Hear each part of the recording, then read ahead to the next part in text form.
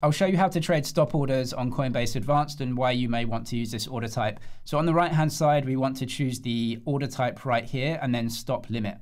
You may have also heard this referred to as a trigger order. A stop order or a trigger order is where you give the system an instruction to only enter the order when a certain trigger price is met. And that's different than a limit order, right? A limit order trades immediately as long as the price is at or better than your limit. And when you press the order, your order is actually in the system, right? A trigger order or a stop order doesn't even put the order into the system unless a specific trigger is met. And if that trigger is met, then your order goes in, how you want to trade it. And this is usually used for selling an asset that you have below the current price. And I'll explain that now. So it's known as a stop, sometimes known as a stop loss, but it may not be a loss that you have. You may have a profit. But essentially you're saying sell below the current price. Now, why would you want to do that? Well, I'll explain that now. So we go to sell, stop limit.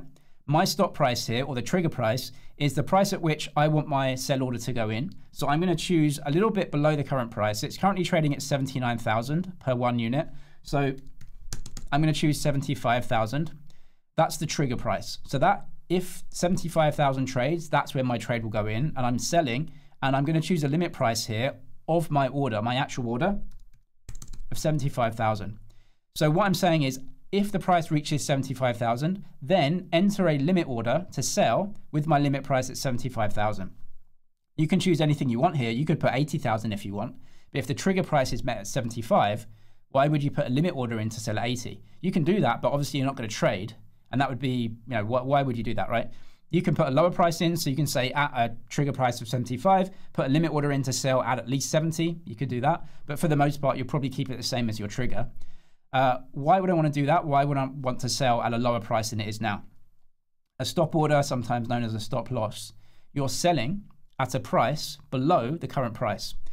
Let's say that I bought some Bitcoin here or another crypto, right? And I've made, some good profits. And I'm willing to take profits now. But I'm not in any rush, and I'm willing for the price to also bounce around a little bit and maybe go a bit higher later. That's fine for me. But what I want to do is lock in my price to sell at least 75, whatever it is here, right? So what I'm saying is I'm willing to lock in my profits at 75, but I'm also willing not to sell right now and to see if the price goes a bit higher.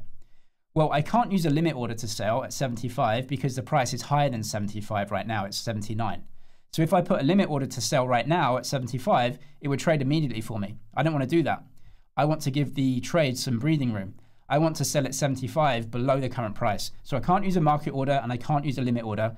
That's where the stop order comes in.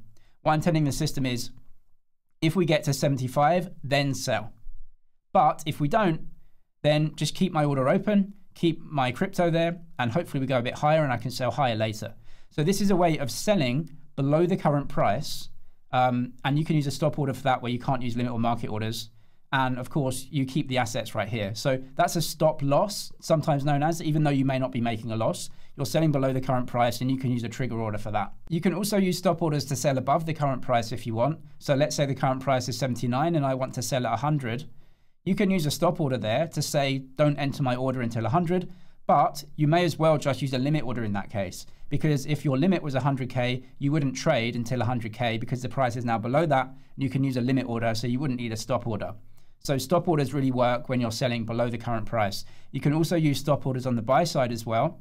So let's say that you put a stop order in below the current price. That's fine, but again, you can use a limit order. Because what you're saying with a limit order is, only trade if the price is 72. It's currently not, so it won't trade until it gets there. So you don't need a stop order for buy orders. You can also use a stop order for buy orders above the current price. That's where it would work out as well. So for example, you actually don't want to buy now, right? But you do want to buy if the price rises and potentially breaks out. So you can say, don't buy until this price. A stop order would work there. So you can say my stop limit here, my stop price is actually above. So let's say 80,000 and my limit price would be, 80,000. And then that would actually wait to trade until the price rises above the current price. Not many people use this, but if you want to trade a breakout and you just want to put the order in and you think if a breakout happens, I want to chase that, you could do that as well. But for the most part, stop orders are used as a sell below the current price to sell out if the price moves lower than it is now.